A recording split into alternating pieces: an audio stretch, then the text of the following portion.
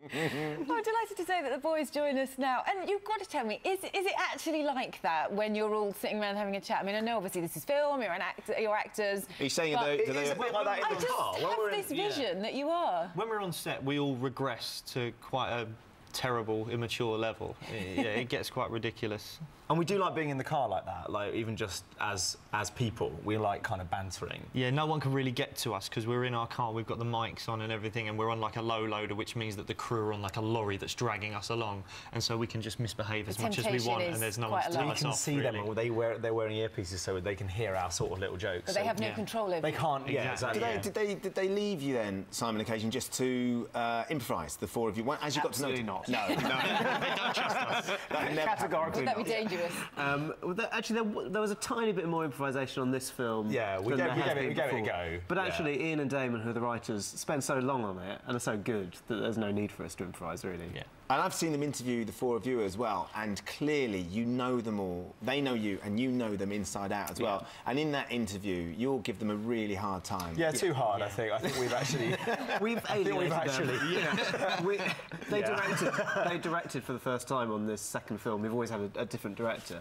And it was a bit like the sort of teacher leaving the room and one of the other students being asked to run the class. Oh, we couldn't take them seriously at all. I imagine you're quite a formidable force when you all sort of join together, though. Yeah, yeah. I think basically we've got the full weight of our learning behind us, but we're sort of behaving like children.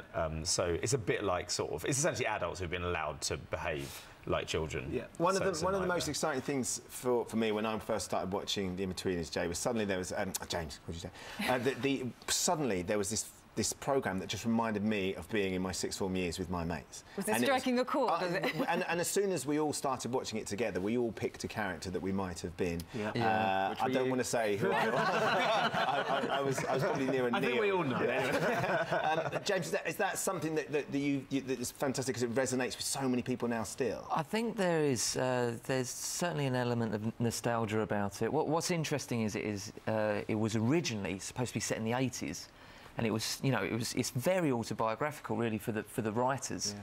Embarrassingly so. Yeah, clearly. And they, it was about their life and about them growing up, and they had this idea of setting it in the 80s, but you could have set it any time. It would still work. And I think if you do get a group of guys together, whether it's at school, in the office, in the pub, if there's just an environment where it's just guys, they will revert to that. We're pathetic. Yeah. We're pathetic.